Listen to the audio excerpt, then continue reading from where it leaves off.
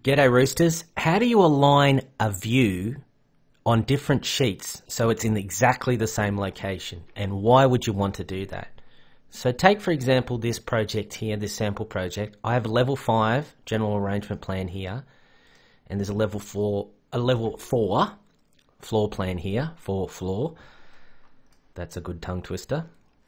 Now, how do we get those similar levels but different in exactly the same place on each sheet?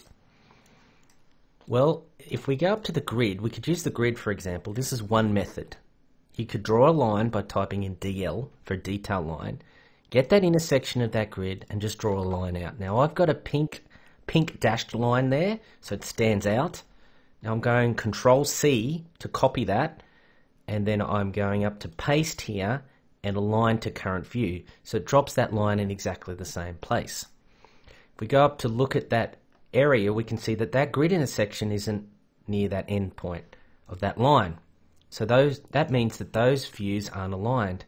Now if I click on that view, I can just move with the move tool from the grid intersection down to the, I'll just type in SE for endpoint, and it'll give me the endpoint of that line. Now those views are exactly aligned. Now why would you want to do that?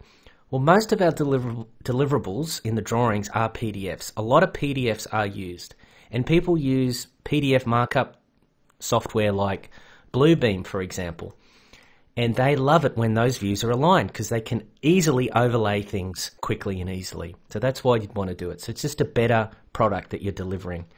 So that's one way of aligning the views. Is there any other ways? Yes, there is, and there's one that Autodesk suggests, and that's guide grids. Now in properties on a sheet, you will have this thing called guide grid none. And if you click on it, you can have some options sometimes. Now in this project, we've never created a guide grid because I only realized recently that these things existed. It came out a few years ago and I must have missed the memo on it. So I've been doing it the clunky way, but even the new way to me is fairly clunky and it's not great. If you go in the View tab and go to Grid Guide, you have a little box that pops up and you can create a new grid guide. Now, setting up a larger project with these and using it extensively recently, you will create multiple grid guides because you need different grids for different groups of plans or views. So I'm just going to call one upper levels, and it'll create a grid guide. And because that was the first one created, it's going to show up on the sheets. So you'll see it in that one I created, but not in this one because this one is set to none. If I change it to upper levels, you'll see it show up, and back to level 5, you'll see it show up there. Now that's a pretty busy grid. How can I use this practically?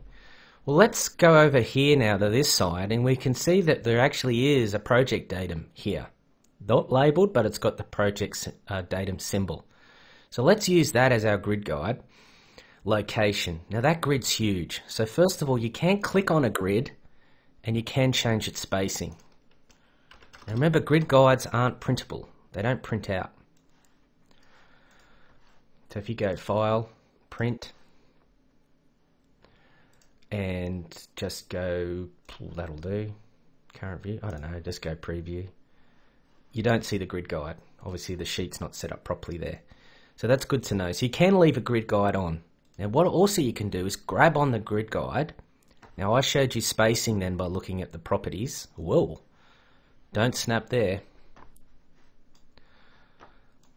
But you also have these grips that you can grab and pull in. So let's just say, okay, well let's pull it in because I'm only going to use that zone up there as my grid guide for the upper levels. I don't need all these other grids.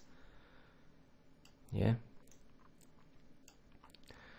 Now you pulled it in like that. Now it's not at that point. So how do I fix that issue? Well, that's not a problem either because you can also click on a grid line, a grid guide, and use the move tool and go from the intersection of that grid to that intersection of those grids there, which is my project datum. So that grid guide's been updated. If I go to level 4 now, you can see it's already updated in there because it's the same grid guide. Let's delete that level floor plan, and then let's bring in level 4 again and see what happens. Now this is the bit I find a little bit disappointing. What I notice with a lot of Revit is that you've got to place the view first, then move it. Why can't we just place it and it ends up in the right place? Please, less clicks so we can be speedy. It doesn't seem to snap to anything other than the view title aligns with other view titles. So I'll just place that roughly there. And then I will, of course, because it's the detail title, I'll change that to view title. And then I'll click on my view, use the move tool. I have that intersection there, go to that intersection of that grid guide there. Now those two views are aligned perfectly.